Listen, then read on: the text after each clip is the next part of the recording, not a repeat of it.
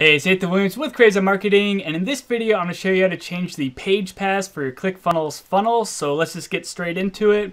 Now the first thing that you need to understand about how ClickFunnels works is you need to understand the structure of a funnel itself, so that way you can understand how these page paths URLs work. Because if you don't understand this, you're going to be like, why does my URL not make sense and it's not what I changed it to and all that stuff. So understand this real quick and then we'll go into ClickFunnels and change the page paths so you see how to do it. So ClickFunnels is broken down into basically 3 different levels. So you have a funnel level, which encompasses your entire funnel, and there's like settings there that you can go ahead and adjust, and you can set a page path for your funnel. We'll do that in just a second here.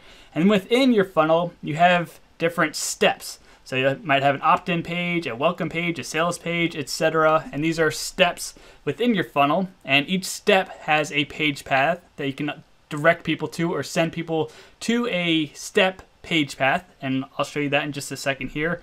And then within each step you're going to have different variations, and each variation also has its own unique page path. So there's 3 different areas where you can go ahead and change a page path: at the funnel setting, at the step settings, and then each variation has its own unique page path that you can go ahead and set. And whatever you set at the variation level, that's going to be the page path people see in their address bar. So the variation page path is probably the most important one because that's the one people will see in their address bar. So we'll go through and I'll show you all 3 locations where you change the funnel or the page paths, and you'll see exactly how it works.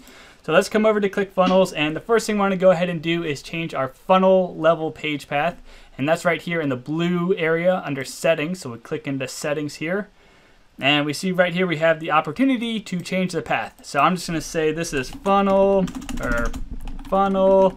EX. So this is my page path here, funnel EX, and I come on down here and you want to make sure you hit save and update settings. So I do that real quick, and now if I go ahead and copy my funnel page path, which is just clicking this little copy thing right here, and I come up here and I throw it into my address bar, we see I got my domain, and then my page path is funnel EX. So if I go to it real quick, what it's going to do is it's going to automatically forward this individual to the first step in my funnel. And the first step is my lead gen step here. So it automatically forwards them to that first step in my funnel. And then it's going to forward them from there to one of my variations. So I have 2 variations here. And so if I was running a split test, ClickFunnels would separate out some, 50% of my traffic goes to this variation and 50% goes to this other variation. So that's essentially how the flow works. It goes from the funnel down to the step and then down to the variation, just like I showed you in that picture a second ago. So right now we're at the step settings, and we see this is a URL for this particular step. So if I copy this URL and I paste it up here and I send somebody to it, it'll automatically forward them to one of the variations that I have. And you see that it automatically updated my page path because it forwarded me to a variation of that particular step. And as you'll notice, every single step in your funnel has its own page path. So if you wanted to send somebody to the welcome and pre-sale page, for example, instead of taking them to the lead gen page, I could go ahead and just send them straight to the pre-sale page following the step path. So here we are, straight to the welcome and pre-sale page of my funnel. Same concept with like order form. If I wanted somebody straight to the order form, I just go ahead and copy that page path, send it to them, and so on. And you'll notice that it automatically forwards people to the particular variation. So anyway, coming back up here to the lead gen step, we'll go ahead and edit the page path by going to publishing now. So click on publishing, and we see that we can go ahead and edit the path. So I'll call it funnel X and then lead, and then go ahead and click on update funnel step. And we now see that the step path has been updated to funnel X lead gen. So if I sent somebody to that link, it automatically, again, forward them to a particular variation within that funnel step, which is why we end up with this crazy looking page path right here. So coming back in here, the 3rd place we need to go ahead and update our page path is at the variation level. And to do that, we click this little gear icon down here, and we see that that's where that lead gen 16819 number comes from, 168191118. So that's where that page path is coming from, and that's where we got to go ahead and change it. So what I'd probably do is just call it funnel X lead A for variation A, and I'd go ahead and update the page real quick. And then over here, I'd go ahead and call it funnel X lead B for variation B. Go ahead and update page there. So now if I go ahead and send somebody to this particular step path, and we paste it in here, and it'll automatically take them to a variation, and in this case it brought them to variation A. And so that's how you change the page path that people are seeing when they land on your pages. You have to edit the variation, and I'm going to do it again real quick so you can see it again. So let's come down here, we'll go to the welcome and pre-sale page, and I'll go into publishing real quick just to change my step path. You don't have to change your step path if you don't want to, but if you want to make it a little prettier, you go ahead and change your step path, and I'll go ahead and just do funnel X welcome, and I'm going to go ahead and copy that and update funnel step. So now my welcome and pre-sale page has a prettier page path.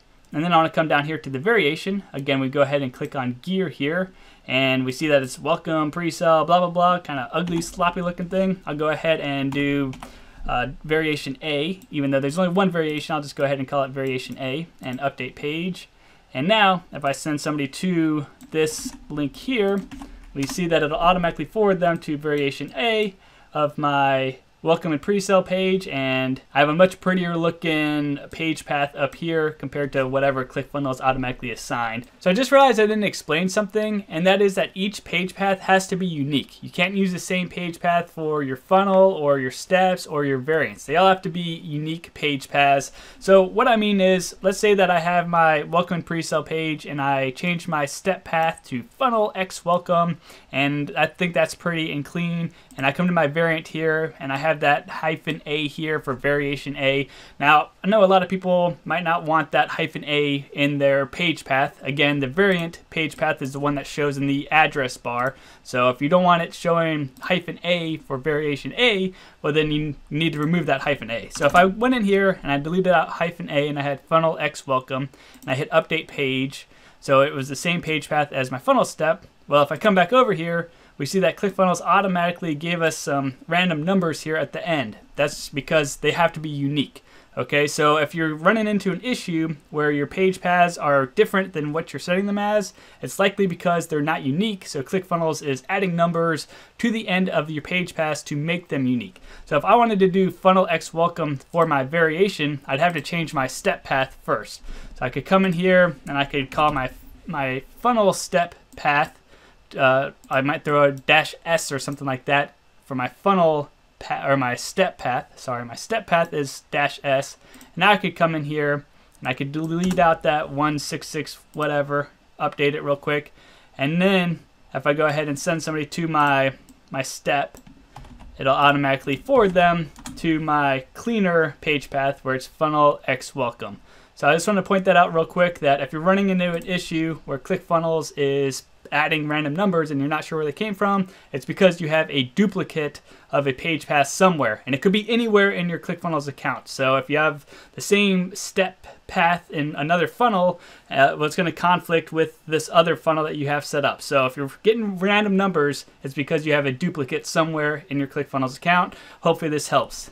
And so that's how you do it. Again, you have the page path at the funnel settings, which again is in the blue area. Then you can go ahead and edit the page path at the step level, which is when you click the publishing, and then you need to go ahead and edit the page path at the variation level, which you get by going to the gear. And again, the variation level is the page path that people see in their address bar. So if you only could edit one page path, I would go ahead and just make sure your variations are nice and pretty, as that's the one people are going to see in their address bar. And that's pretty much it for this video. Hopefully you found it helpful. If you did, I appreciate any sorts of likes, comments, subscribes, anything like that, and I hope you have a great rest of the day.